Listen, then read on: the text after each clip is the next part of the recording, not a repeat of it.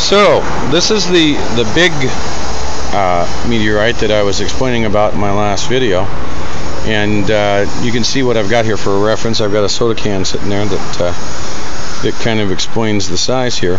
But basically, this is 20 inches this way.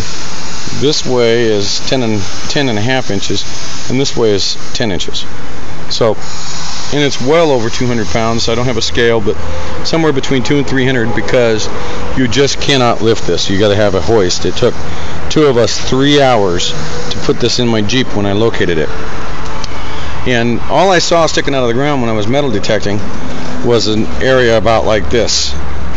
And this is the side that was down, and the top that was exposed is currently laying down because we had to kind of roll it. This discoloration you see here is actually washable, but it's the muric acid and solution test that I was attempting to do to try and find out whether or not this had a nickel content.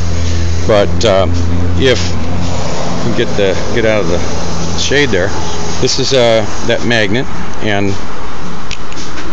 you can see it's extremely magnetic. So it's very heavy, and to the point to where it's even bowing in the sides of this tool cart here, which is designed to take engine parts.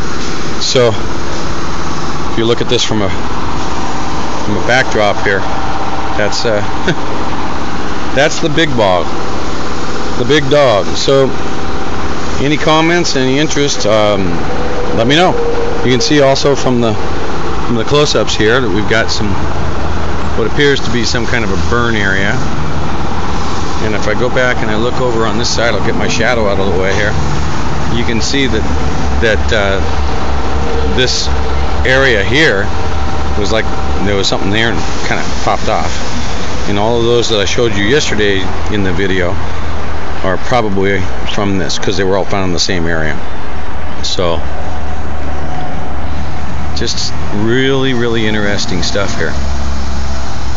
And this was in the desert, in the middle of nowhere, so okie doke.